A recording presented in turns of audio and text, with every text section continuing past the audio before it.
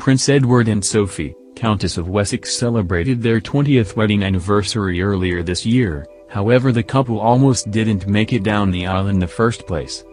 According to a royal biographer, they were precariously close to breaking up early on in their relationship. Sophie and Edward first met in 1993 in London at a charity tennis match organized by the prince, and began dating shortly after. But according to Ingrid Stewart's 1995 book Prince Edward, in 1994, Edward, who is the youngest son of Queen Elizabeth II and Prince Philip, reportedly got cold feet about their relationship. She wrote, "Like all couples, there were moments when the effort of adjusting led to rows and disagreements, and, in the summer of 1994, they came precariously close to parting." Edward became what one friend described as unnerved by the speed which the affair was developing. But if Edward was racked by indecision, a not uncommon problem amongst male members of his family, Sophie remained coolly determined, Ingrid said in her biography. She, Sophie, was not prepared to let their relationship flounder, wrote Ingrid. When rumors of the rift became public, she dismissed them as rubbish. She was being elastic with the truth, but it did give her the breathing space she needed to get her relationship back on track again. By the end of 1994, everything was back on track for the couple. Sophie married Edward at St. George's Chapel on June 19, 1999. They now have two children, Lady Louise Windsor, 15, and James, Viscount Severn, 11, who is the youngest grandchild of Queen Elizabeth. Sophie, Countess of Wessex, admitted to sneakily listening in on people's reactions to the Queen and their conversations about her in an interview with her husband Prince Edward. The Earl and Countess of Wessex spoke to Sky News' Rhiannon Mills about Queen Elizabeth II's ahead of her 90th birthday in 2016. Edward explained how they like to ride in the car behind the Queen to observe the reactions of the crowd. He said, "Without a shadow of a doubt, one of the best entertainments is being in the car behind the Queen's car, because that's when you see all the reactions, especially in places when they're not expecting to see the Queen, that's even better." Sophie chimed in, admitting, "And we opened the window just a little bit so we can hear what people are saying." They laughed at the cheeky revelation, with Edward joking, "It's terrible, because they're probably all watching this. So it's not true, really, but it is quite fun watching people's reactions." He added that the people in the cars behind the Queen have a great time.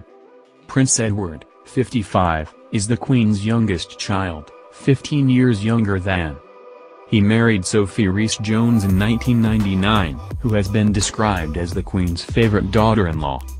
The pair have two children, Lady Louise Windsor, 15, and James, Viscount Severn, 11.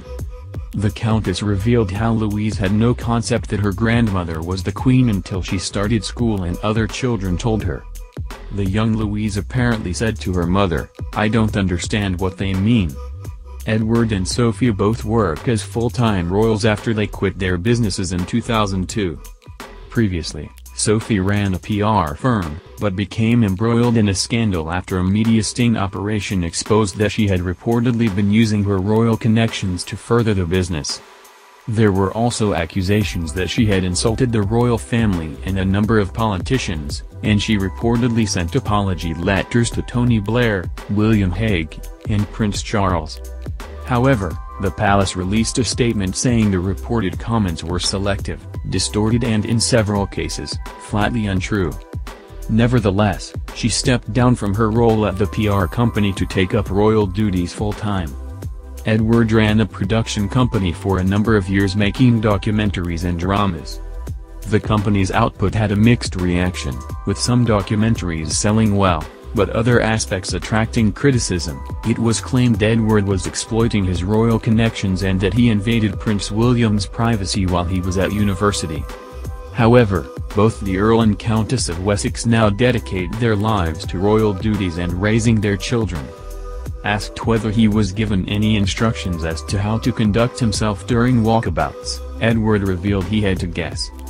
Recalling the first time, he said, "I remember vividly the awful realization that we were going to have to walk through this corridor of people because the cars, I couldn't even see the cars, They were around the corner, and our parents just set off and started talking to people. And I thought, well, I can either walk down the middle like a complete lemon or... I think my brother was there as well, so we said, you go that side, I'll go this side, but there was absolutely no instruction whatsoever. I think the only piece of advice I was given was, don't treat it as a receiving line, so don't start shaking hands, because once you have shaken on person's hand you are completely stuck, you have to shake everyone's hand.